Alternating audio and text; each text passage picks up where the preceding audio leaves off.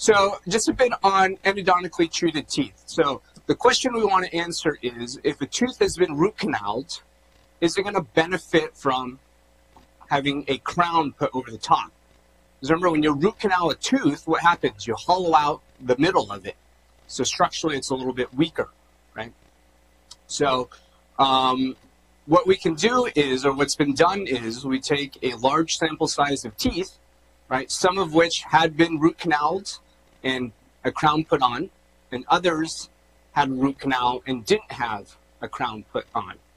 And then we follow those cases over time, and we just take a look at the success and failure rates of the two, right? So if we find that a certain subset fails a lot, then that would lead us to conclude that maybe a crown would be beneficial. So they took this study by Sorensen, they took 6,000 patients from 9 different dental offices that were endodontically treated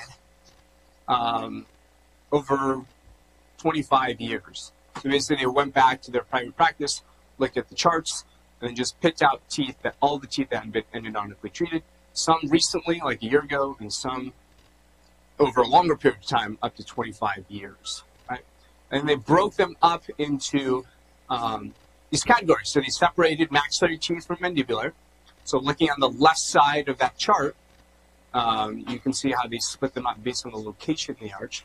So maxillary versus mandibular, and also separated out by anteriors, premolars, and molars. Okay? So let's focus on the right side of this chart. So up at the top, you'll see coronal coverage. So out of those teeth, some of them were crowned, and some of them didn't get crowned. And as they went back and looked at their charts, they just put it in one of two categories. Either the tooth survived, or there was a success, or there was some significant failure that they listed down in a failure. Okay, so for example, maxillary anterior teeth, there was a number of them that were crowned, about 300-ish. 273 of them were successful, and 39 of those had failed. And they broke those up into percentages. So you would say that about 87% of the maxillary anteriors that were crowned were successful, and about 12% failed. And then they did a similar thing, and they looked at the teeth that didn't get crowned. And then they went through and they compared the two percentages. So there's certain trends that you should note, right? So if you look at all the posterior teeth, so premolars and molars, both in the maxillary and the mandibular arches, you can see a pretty significant difference between the success rates of teeth that were crowned and those that were not crowned, right? So maxillary premolars, we see that 94% of them succeeded and 56% failed that weren't crowned, okay? So you go down the list, this is 88% versus 50, and then 93 versus 62. Okay, so pretty significant. But if you look at the anterior teeth, we see that there's no statistical difference between teeth in terms of success rates, whether they were crowned or not crowned, right? So the conclusion that we can draw from this study and our recommendation here at the school is that any posterior tooth that has been root canaled gets a crown, a buildup and crown put on top of it, okay? Because we can point to this study and say that this tooth is going to benefit long-term in terms of survival if it has been covered with crown, so full coverage restoration. The anterior teeth, though, it doesn't appear that there's an increase in success rate. So really the determining factor for whether a anterior tooth needs a crown is just the amount of remaining tooth structure left, right? So let's say you had root canal treated a maxillary incisor and kept that access extremely conservative. And there was no previous filling, let's say. It was endo treated because maybe it got traumatized when you're young and it finally kind of gave out. So minimal destruction to tooth structure because we kept the access hole conservative and no previous filling. Well, you're probably okay just covering up that access hole with some composite. you don't need a crown, right? Because the studies show that wouldn't benefit that much from full coverage. On the other hand, if that tooth had been gone through a series of class 3 and then class 4 restorations, and let's say a bulk of that tooth is now built up or composite material, then, and it got root canaled, then it would probably benefit from some full coverage restoration. Okay, so the principle is coronal coverage for anterior teeth did not significantly improve the rate of clinical success for maxillary and mandibular teeth. You can fill that in and say, well, the posterior teeth did significantly improve. Okay, so know that study. These are the conclusions. The other thing that they tested for was the presence of a post. So did a post help reinforce that tooth? Meaning, did it make that tooth stronger?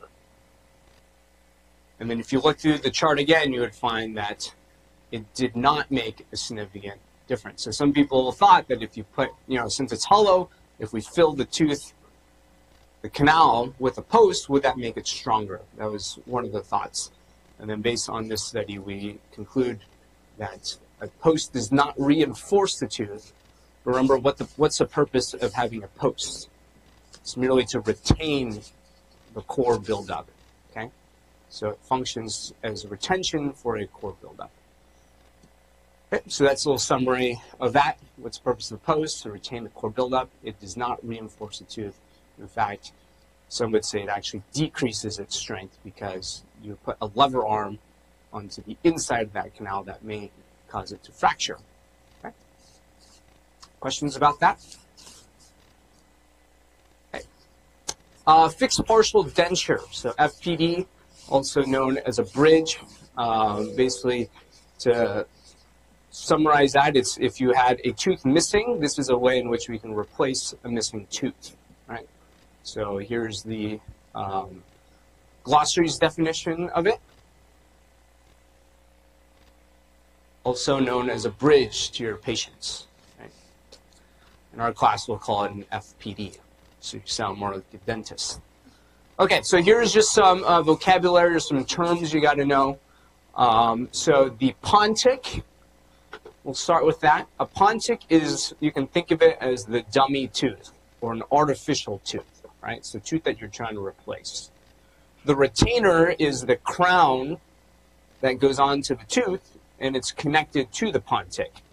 And that connecting area we'll call the connector. The tooth that is used to support this bridge is what we call the abutment tooth. Okay. So pretty straightforward, just some definitions you gotta know. Pontic, abutments, retainer crown, connector, and you can throw a dentulous ridge there. Okay. So one of the guiding principles that we have as to, well, how long of a bridge is too long, right? Because at some point you got to ask, okay, can I replace one tooth pretty easily? Probably. How about 2 teeth? How about 3 teeth? So if you have 3 pontics, is your 2 abutment teeth going to support a span that long? All right, so now we just get into some engineering principles is, the longer the span is, then the more potential for flexure or maybe overloading of the teeth, right? So somebody came up with this idea, Ante's law. Actually, this guy named Ante. This was done probably in the 1900s, so before any kind of evidence-based dentistry was around. But he came up with this sort of conclusion. I'm going to kind of rephrase this definition. We'll simplify it. But basically, if you added up the root surface of the abutment teeth, he postulated that that surface area should be greater than the root surface of the area of the missing teeth, right? So one example, or let's just demonstrate, is if would a bridge from your canine to second molar be successful? Right, so we add up the surface area of the abutment teeth, so 14 plus 22 gives us 36, right? And then if we added up the surface area of the root structure for the pontic teeth, what do we get there? 45? Do that math right? Yeah. All right, so which number is larger? The surface area of the Pontic teeth, right? So this would be in violation of Ante's law. So that's sort of how that works. And the thought was the surface area of the abutment teeth should be greater than the teeth that you're replacing, okay? So here's the little chart to just give you average surface area of an average like central or lateral, so you can kind of get an idea of the difference between the teeth. So if you wanted to do some math and figure out Ante's law, you could. All right?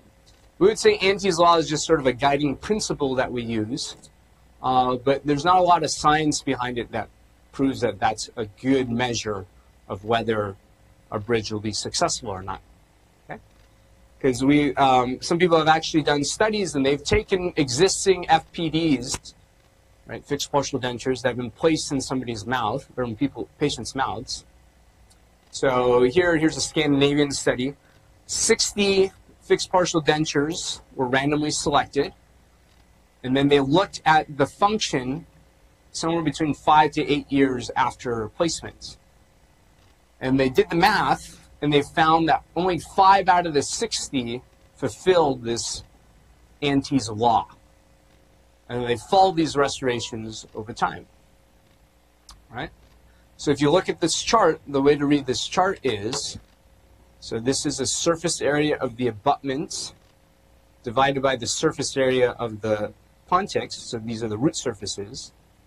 And if it fulfilled Ante's law, you would expect this number to be over 100%. So here we see only 5 of those FPDs fulfilled that Ante's law, and the rest of them didn't by varying degrees. Okay? So it turns out that only about 8% of these fixed partial dentures result in some sort of technical failure. So I guess the conclusion is that Ante's law, though it's a nice guideline, you can probably get away with a little bit more. Okay?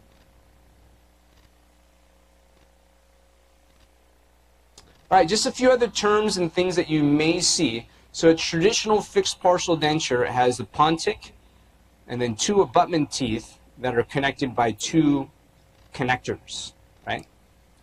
Sometimes what you'll see is a single abutment tooth and a single pontic connected by just 1 connector.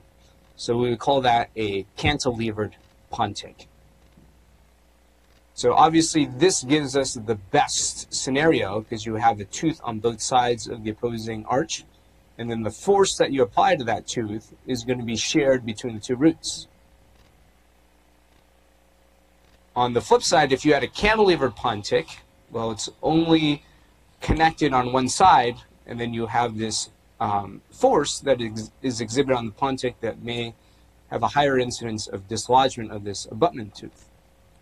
So one of the few, we don't really advocate for this type of cantilever FPD. Sometimes you'll see this on implants. So if you had a single implant instead of tooth, and we're cantilevering a small tooth like a lateral, that may be appropriate. But the idea is that sometimes you don't want to touch the neighboring tooth. For example, what if this crown has already been root canaled and a crown and there's not a lot of tooth structure remaining on it? Well, one may be hesitant to take off this crown and then subject it to more force. So a compromise may be just hanging off a tooth off of the canine, right?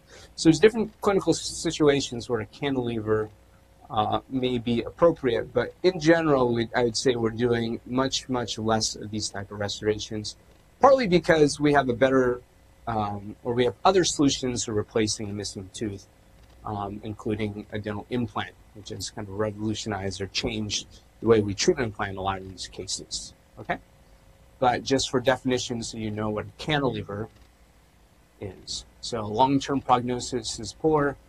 Forces are best supported when directed along the long axis of the tooth, okay? So generally, these aren't treatment planned at ASDO.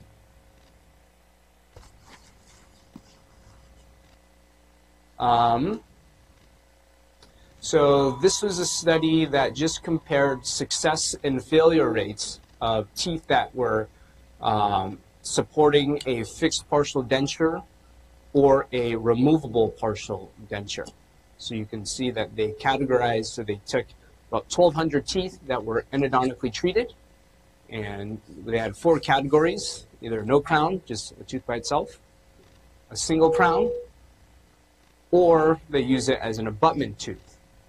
And just to refresh your memory, I think we have, let's see, there's a little slide on it, yes. An RPD, so one of the reasons why a tooth may need a crown is to change the contours of the tooth.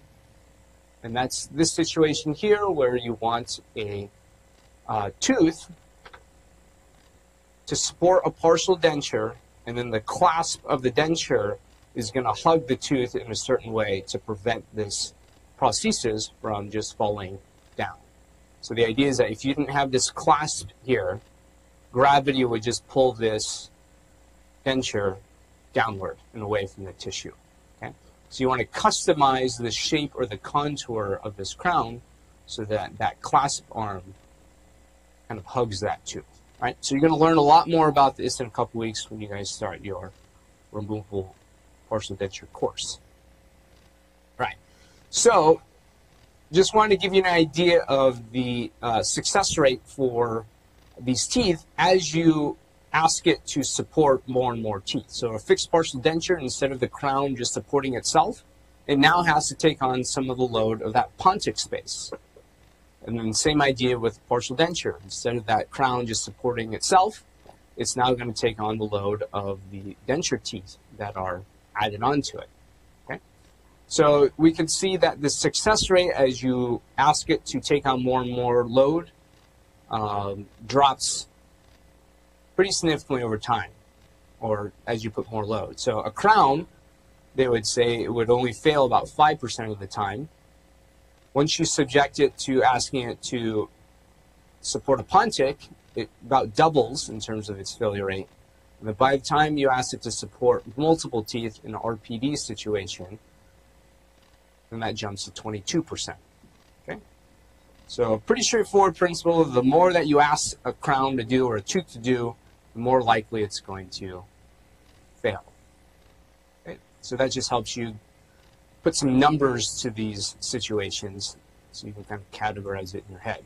Because these are kind of little tidbits that you can share with your patients as you help treatment plan and explain treatment to them, right?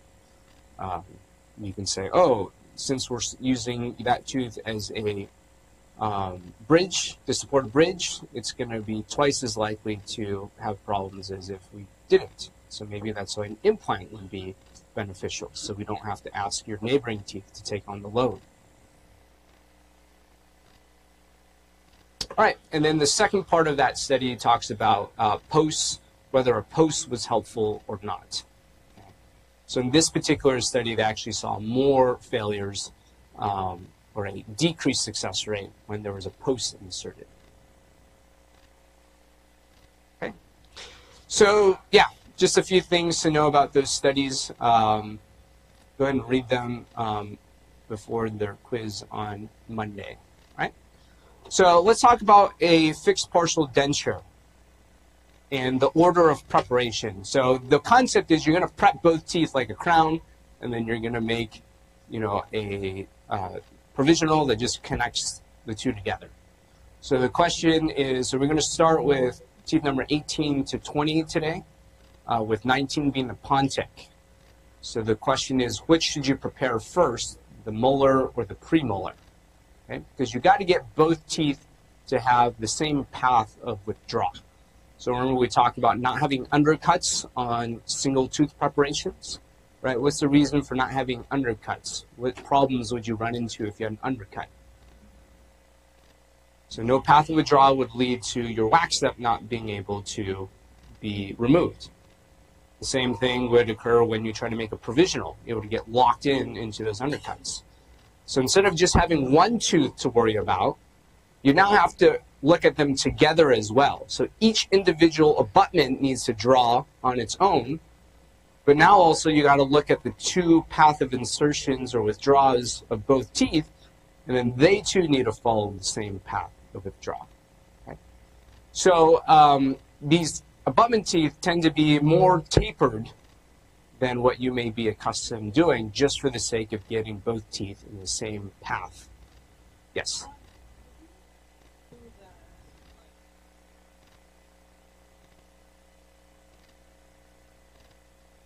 Right, yeah. So you can do it that way. You can have your other surface, like your facial surface, just start there.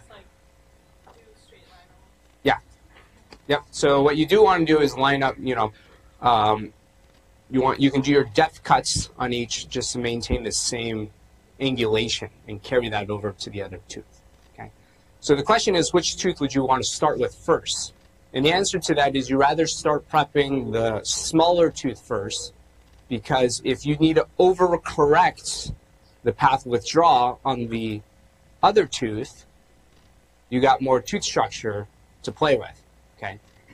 So let's say your premolar, when you first started prepping that, went a little bit awry. Well, you can go to your molar and then really exaggerate the amount of reduction there and still get it to draw, and you'll be further away from the pulp, right? You just have a larger tooth in which to make those corrections, okay? So the small tooth should be prepared first, because if there's an error that is made in the path of insertion, it can be compensated by over-prepping the second tooth. You'd rather over-prepare a larger tooth than a smaller tooth. The other thing to think about, too, is, and I didn't put a slide in this, but I probably should have, is think about the path of, or the orientation of the teeth as you move from the posterior to the anterior. What do we know about how the teeth are oriented against each other? It goes from vertical to slightly angled, right? So let's say your fixed partial denture starts to wrap around the corner, and let's say it goes to the canine or maybe the central, and you're going to wrap around from the posterior to the anterior. Well, you may need to over-prep one of the teeth so you get those teeth to have draw. Whereas if you had two posterior teeth, those are a little bit more straightforward because both are oriented just straight vertically. Right? So if you think about the long axis of teeth, 18 and 20 are pretty much just straight up and down. But let's say you're doing canine from, let's say you're going from 11 to 13. Well, the canine starts to tip a little bit. Okay? So the long axis of the canine isn't exactly straight vertical. All right? So just something to keep in mind as you prep these teeth. Okay, so path of withdrawal. So let's go over this concept again with some visuals here, right? So you have two abutment teeth, and we simplified the geometry. So we have some taper. So both of the teeth individually have draw, plus they both have draw in relation to each other, right? So if you were to draw some lines here, we would see that we have no undercuts present. So if we did a wax up, or if we try to see or make a provisional, we would know that these have draw. Draw. Yeah. So you guys don't have the PowerPoint version. You like to use Notability. All right. So we'll do the animation again, so you can see. Draw. Draw. Wow, you really like that one. Let's keep going.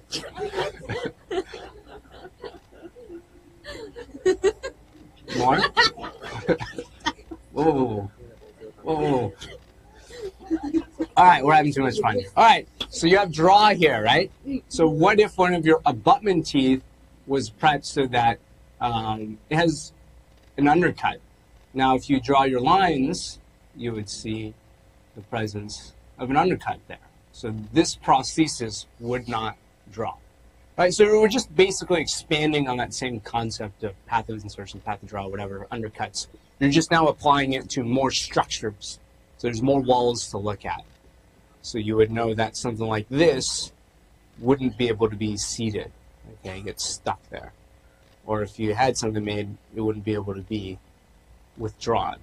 Okay? I'm sorry, too. They're all get up now. All right, so our teeth are spread out much further apart, right? So you can't see both teeth at the same time with your small mouth mirror. So one thing that we'll have for you is a large mirror so that you can examine the teeth from different directions. Now you can see both abutment teeth at the same time to evaluate your path of withdrawal. Okay? Another little tool that we have for you, and we're doing this a lot more in the clinic now too, is wheeling out our little CEREC machine. Now we can scan the teeth. And remember, after you draw your margin, does everybody remember what step is next after drawing your margin? There's that path of insertion tool, right? And then you know if you have an undercut, what happens to that area that's undercut? You would see a little bit of yellow, okay? So what we're doing now is we would have you guys scan the preps when you think you got your path of withdrawal correct, and we'll go to that path of insertion step and then see if there's any yellow, okay? So that's something we're going to have you guys do in the sim clinic here, is after you're done prepping and you think you got it where you need it, okay? And do this before you show your row instructor, just so you can kind of think critically on your own, is use that CEREC as an aid to see if you got that path of insertion between both teeth correct. Because if you can't find a path that doesn't have any yellow, you know you got more adjusting to do and you got to taper one of the walls a little bit more. Question?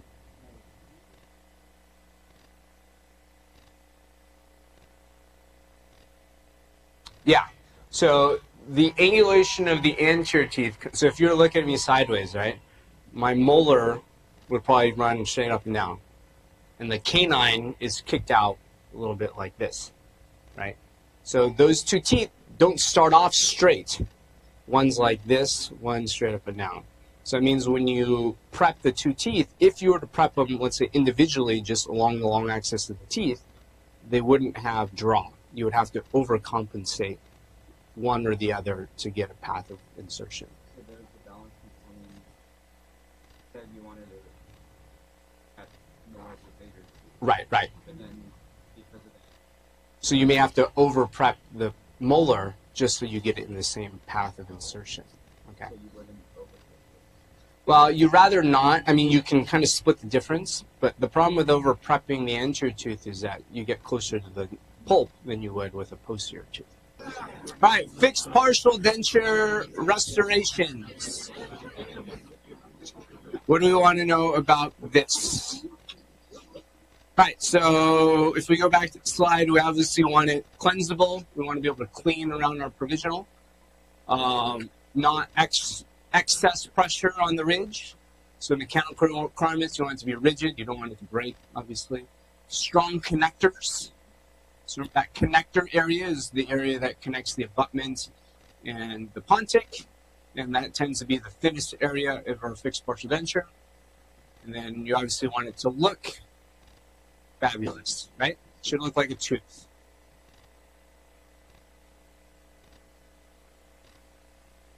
All right, so let's focus in on our pontics. So here's a chart that lists all the different pontic designs that we had. And we'll go through each one individually, but there's a summary slide of it. Just a thing of notes, the saddle ridge lap, you see the second one on that list that's not recommended. The modified ridge lap, so the second to last one, is probably the one that you'll do the most of.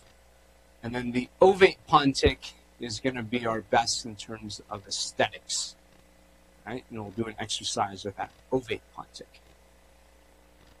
All right, so just a guiding principle for these pontics, the idea of convex versus concave. So I'm looking at the area of the pontic that is going to be in contact or closest to the tissue surface. And what you want is a convex surface. And the reason for that is at some point the patient needs to be able to slip floss in between the teeth and then underneath the pontic to floss out any food that's trapped in there. Okay? If you have a surface that's convex, that floss, you're going to be able to adapt that floss along the convex surface and clean that out.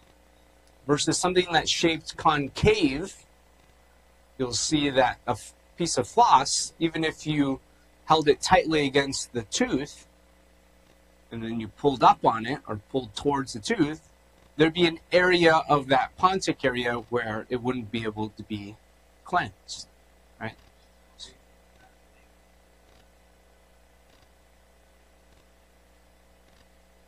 Right. So one of the principles is, who cares what the lingual surface of that tooth pontic looks like, because that's not going to show anyways. We're going to modify that so that it becomes cleansable. Thus, a modified ridge-lap pontic. See how that works out. All right, so concave, bad. Convex, good. Okay, so tissues of the surface of the pontic should be convex to allow for hygiene. All right, so another principle is, if you look in between the teeth, we want to open up these embrasure spaces just large enough so that you can slip a piece of floss through. And there's a balance, because if we make that embrasure space too tall, let's say, then what happens to your connector size? That gets thinner and it becomes weaker, okay? So there's, at some point you want to stop the embrasure space. And each patient will, their amount of papilla present is going to be different. Remember, we went through those studies of what the distance is from the bone to the interproximal contact. That has an influence on the papilla, or the presence of a papilla or not, or basically whether there's a black triangle. So for your provisional FPDs, you do want some black triangle there to be able to slip your floss through pretty easily, okay? All right, so how do we get to this modified ridge lap shape? Well, one of the first things we'll do is we're going to use this large disc and start to open up the embrasure spaces to get that shape, okay? So we have a disc and open that up. What we'll do is, in Sim, since you guys love live demos, I got one set up for you. So I have not only a video of it, but also a live demo that we'll do, okay? So when we get back, in this demo, I'll let you guys start working. So for those of you that want to sit and watch the demo, I'll just kind of be doing it in the background, okay? So open up those embrasure spaces. And this is what the picture of a modified ridge lap looks like. So on the facial surface, or the aesthetic area, it covers the ridge, or it's well adapted to the ridge to mimic that tooth emerging out of the gums. But you could see it on the lingual side of that pontic. It's shaped so that it is convex to allow for hygiene. So you're trying to get the best of both worlds, okay?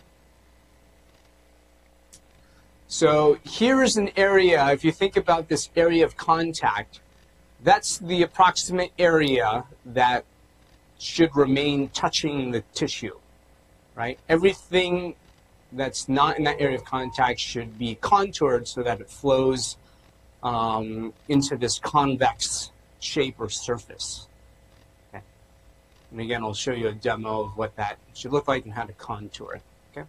So just to emphasize that point again, you can see that this piece of floss, even if you wrapped it tightly around the pontic, there's an area in that center there that is not cleansable. There's food that's going to be stuck underneath that piece. Okay? And I just marked with a pencil, so this area here you should leave relatively just untouched. Okay? Because you want that area to be well adapted to the tissue surface so that it looks good. Right? It looks like it's well adapted tissue and it's emerging from the tissue. And on the back side, you want to take a little burr and you want to start contouring that to get to that convex shape. Okay?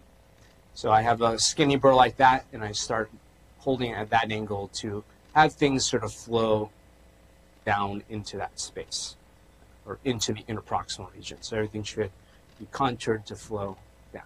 So the way you can think about it is, if you like dropped a little drop of water, is that water going to spread out and kind of flow down onto the floor, or if it's convex, the water is going to collect on some area of your pontic. Okay, so just think, are things going to flow down and away from that contoured pontic? All right, so you see how we've changed that convex surface into or concave surface into something that's convex, right? And same thing if we look in this direction from this view here, we can see that things are convex, not concave. Concave would be dished out this way. And we'll have some examples of what a concave pontic looks like. So you do want that ridge lap area to be well adapted to the tissue so that these are both pontics.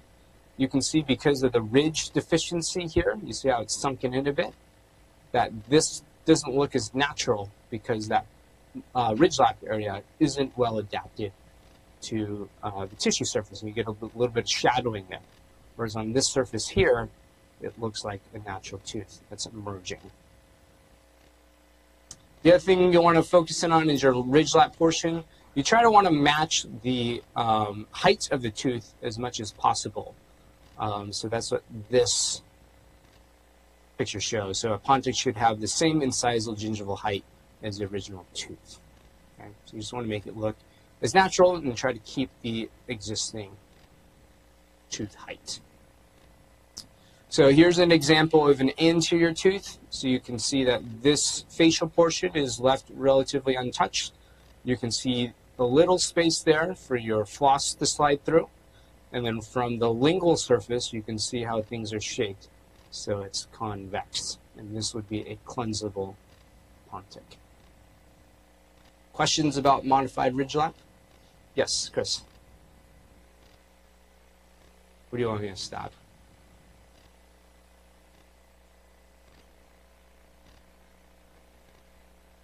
Yes, concave. Concave. How do we edit this? There, now it says concave. Good catch.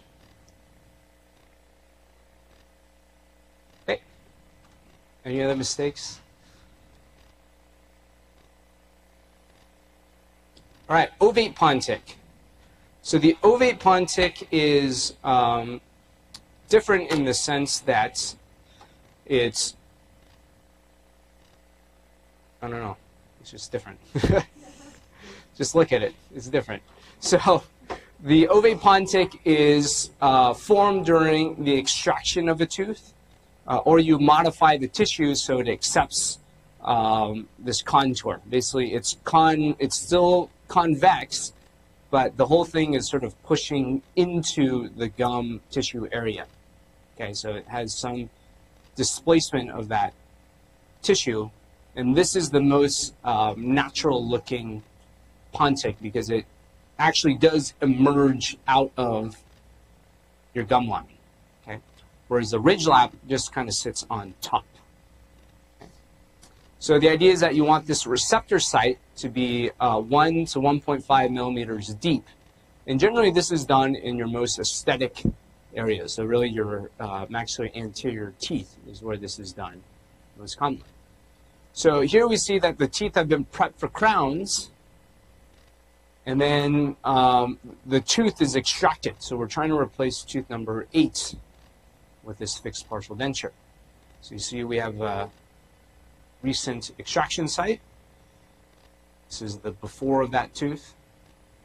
And then you can see that that red line is where our free gingival margin is, and we have a portion of that pontic that's about 1 to 1.5 millimeters that will extend into that tissue area. So as that socket closes, the gum tissue is going to heal around that contour. Okay.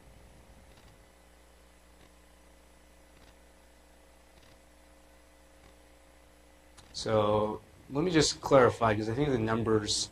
So this is a receptor site when you're finally restoring the tooth. And then what this textbook is getting at is on the day of extraction, you want that pontic to be a little bit deeper.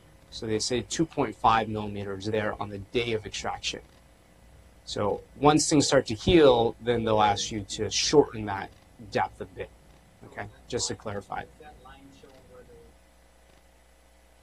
Right. So when you seed it, this is it seeded, that's where that red line is at the gingiva.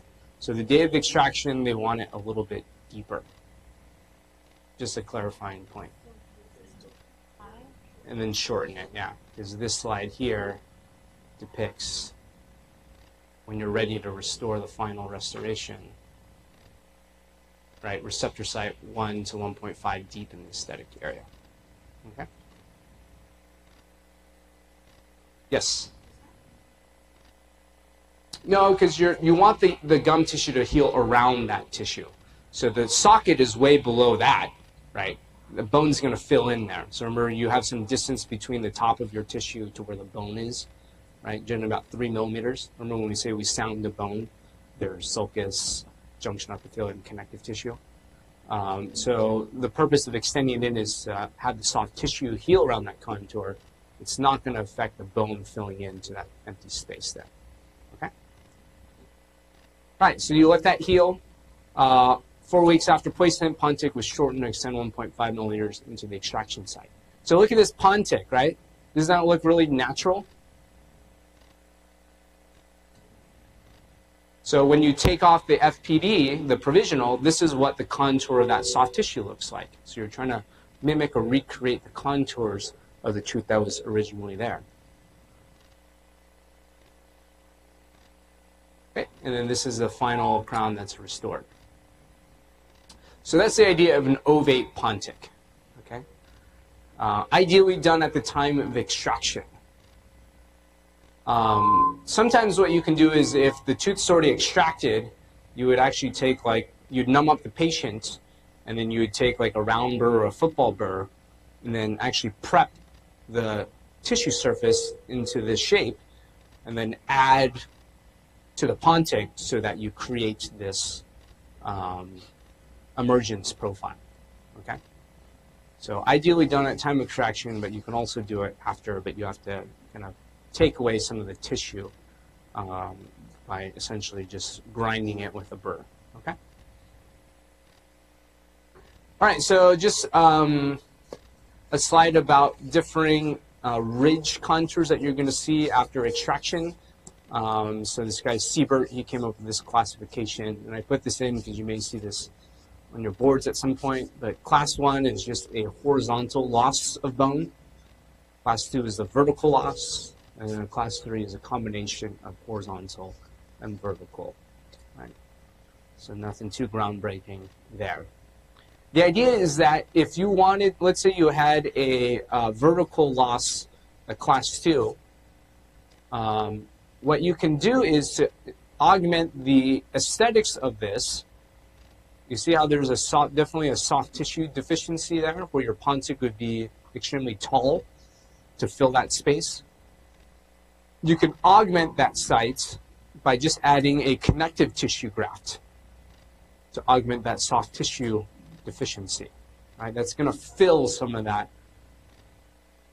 bone loss that had occurred. Okay, so your soft tissue thickness there is going to be much thicker in other edentulous areas because you've added a connective tissue graft. Okay. Did you guys talk a little bit about that in your, at least grafting in your perio class? I didn't talk about like free gingival grafts. Okay, so it draws from that idea. Yes, Michelle? No, you can do it. I mean, for your class 3, there's a limit to how much you can graft, but yeah, you can do it for any sort of soft tissue defect.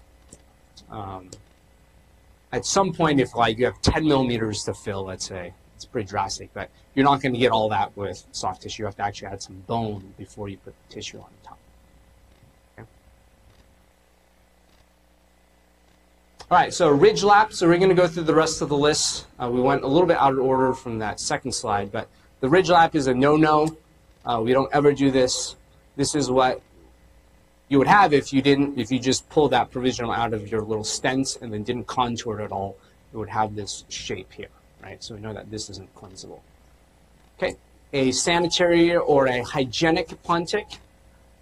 This is where it's just way off the tissue. You see, you can slip a whole like brush in there to clean in between. Okay, so when you have that much space in here, it kind of doesn't matter what contour it is because you can physically slip like a brush or a bristle in there to clean everything out. Okay. Obviously, the aesthetics of this doesn't look very good, so they're generally reserved for posterior teeth. Okay, so we don't see this done very often. The last thing we'll talk about is a conical pontic. So you can see it's basically kind of like an ovate pontic, except it's just off the tissue, right? It's not really depressing the tissue to create that emergence profile. It just sits and comes to a point there. So one, it's cleansable because you got a ton of space in the embrasures to slip things through. But it doesn't look like a natural tooth. So when you look at that emerging out of the gum line, you know, it looks like a cone.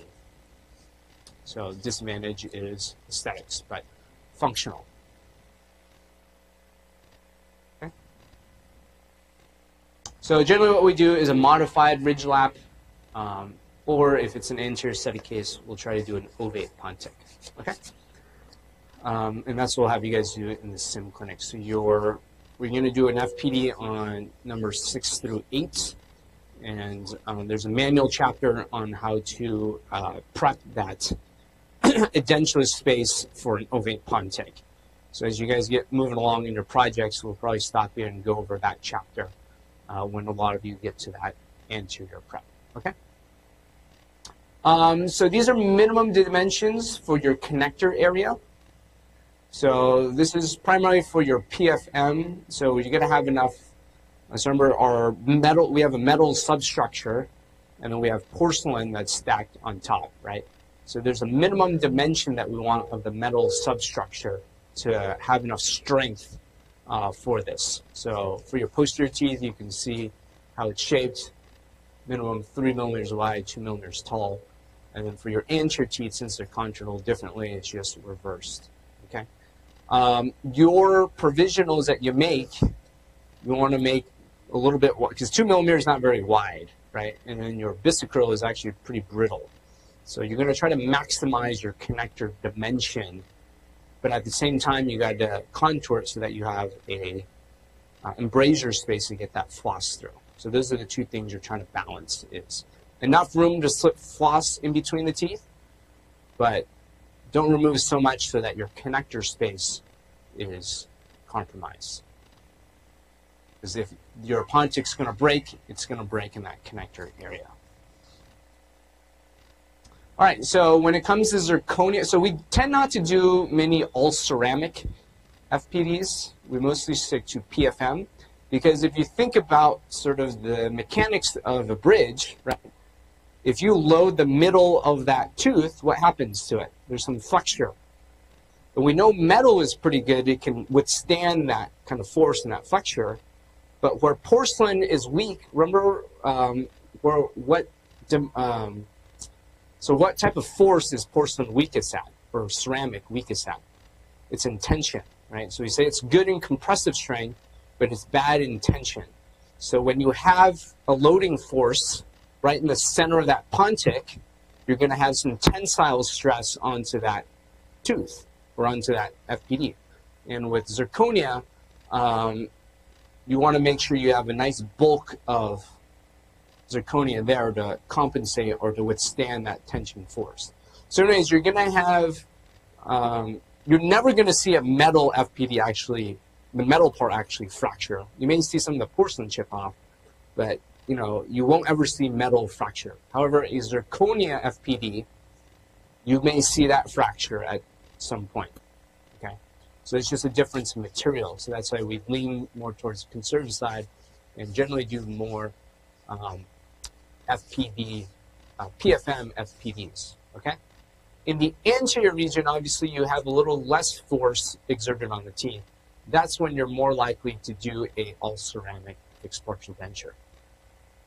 Emax, generally I would say, is not strong enough for a fixed partial denture unless you're looking maybe at the anterior mandible, right, where teeth are sort of the least, takes on the least amount of stress there.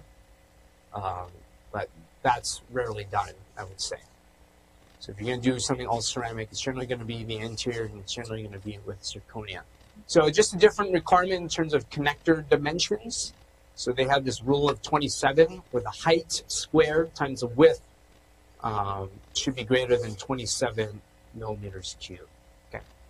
So again, zirconia requires a bit more bulk to it for adequate strength.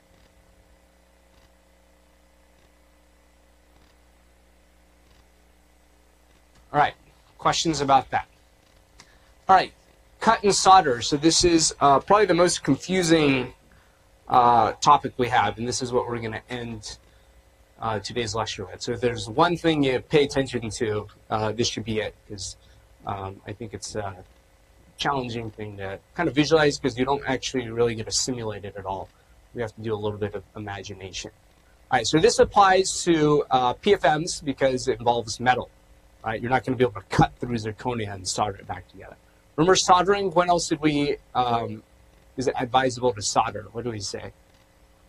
And when you want to add interproximal contacts to some sort of metal restoration, right? So you take a little bit of this metal, you heat it up real good, and it basically just adds to that bulk there. Okay. So a metal framework is waxed up just like you would, a PFM coping. It's casted. And you're actually going to try this metal coping into the patient's mouth. So you always want to have an extra appointment before the delivery appointment to try in this metal substructure. You want to do this before you add porcelain on top of it. Okay? Because if you didn't have this try-in, if you stack the porcelain and then you went to go deliver it and you find it doesn't fit, well, what do you have to do? You got to strip all the porcelain and then do this cut and solder step anyways. So we always have a wax or a metal framework try-in appointment for any of these PFMs. And the same thing occurs if you do an all-ceramic one. You just wouldn't be able to cut and solder. We would have to remake it. But we always have you guys do a try-in appointment before the final porcelain is stacked on. Okay?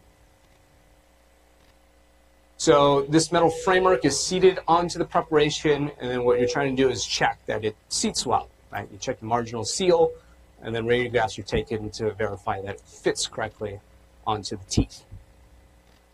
So there's times where the framework doesn't fit well. Okay? So there's some distortion, and then you get an open margin somewhere. Okay? And the question is this happening at the abutment level, or we can kind of want to classify these errors. You can think of it as like local errors, like right at the abutment or the margin, or a global error is like a distortion within the whole framework itself. We'll kind of clarify this point with these diagrams here, okay? So is distortion at the local level or at the global level? And those are sort of loose terms that I use to help explain this. Yeah. So if it doesn't fit, what can we do to test whether it's at the local level or the global level? Well, we can cut this framework and section it at the connector area, because that's where it's thinnest. Okay? And then we can seat the two individual pieces now, because now it's in two pieces, and we can seat it on the individual abutment teeth, so it's not connected anymore. So if we find that the marginal discrepancy still exists after we've sectioned it, then we know that, the cast and the impression, there was some inaccuracy there, and that this framework needs to be remade. Right? There's no way to get this framework to now seal the margin. Okay? So this is an error at the local level. You can think of it that way. So new impression is needed because the margin wasn't captured accurately, thus no margin. Okay. So here's a different scenario. Let's say you cut this framework so it's now in two pieces, and then you go back and then seat it onto the preparation. And since they're in two individual pieces now, we find that, both of the margins here are perfectly sealed. Right? So now we know that this error occurred at this global level, quote unquote, and this indicates that the margins are captured accurately, but the inner abutment relationship was distorted in some fashion. Okay? So in this situation, the framework doesn't need to be remade. It merely needs to be soldered together. All right, so let's illustrate that again, just for the sake of clarity. All right, so you have a framework that's made off of this cast, right?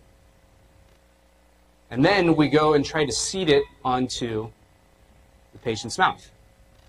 So we have this impression, it captured accurately.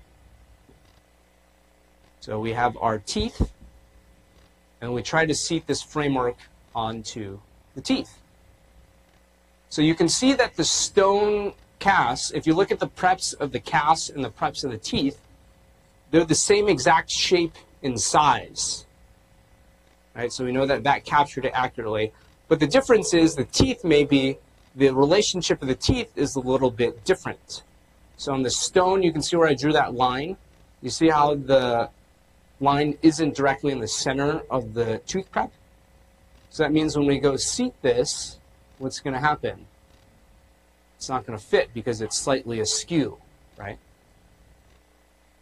So that occurs when there's a difference between your cast and your teeth at that interabutment relationship. So not sort of at that global level, not at the local margin level. Okay. So the framework doesn't fit on the teeth because there's some distortion within that framework. So what can we do? We'll remove it, we section it, and now we go reseat it onto the teeth. So now we can see that each individual piece seats perfectly. And then we're going to add, remember that acrylic that we added for cast, post, and core? So that Duralay resin. So that acrylic resin is added to that gap to help just loop that together. Okay? So that captures the correct interabutment relationship. And then we take that back out of the mouth. And we can send this to the lab, where the lab will invest it. So that helps secure the two pieces in the same relationship. And you take away the acrylic, and then you end up adding metal to it to join those two pieces together. So that when you go back to the mouth the second time, that will fit onto the preps. So that's the idea of cut and soldering a framework that doesn't fit. So I have a clinical example. Now this example is on implants. So you're going to have to do a little imagination. Just pretend that the implants are like prep teeth. Okay? So we tried in this framework. It's to connect two teeth here. It's supposed to be a splinted restoration. And we see that there's a gap at the margin there. So what we do is we cut that framework in half. So you see where we cut it. And now we seat both of those two pieces individually. So you can see the margins are closed on both pieces, but then they're only able to seat because we had cut them and they act as individual copings. So this is the acrylic resin that I'm talking about. So we added that intraorally while both are seated flush on the margins so that they're tied together. And then I don't have pictures of what the lab did, so I pulled these out of the textbook. But the idea here is you invest the metal, and what you're trying to do is just preserve that relationship by putting it in some stone. And you see there's a gap there, a gap here. And what you do is you heat up this little piece of metal real hot, and then it's going to solder those two pieces together at that point. Okay, so then you rejoin the casting together. All right, so here's another example. Here's a piece of solder. You heat it real closely, okay, and then that binds the two pieces together. So now this has been soldered. Now we can seat it back into the mouth, and then we can see that there's no open margins on that. Okay. So framework try-in, cut and solder if it doesn't fit, and if the margins seal, then we know that it doesn't need to be remade. Right? Does that make sense? So depending on what error you got, sometimes this cut and solder procedure can fix that error. There's times though where if the margin's not fitting because it's just not captured accurately, cutting and soldering isn't going to solve this marginal discrepancy. All right?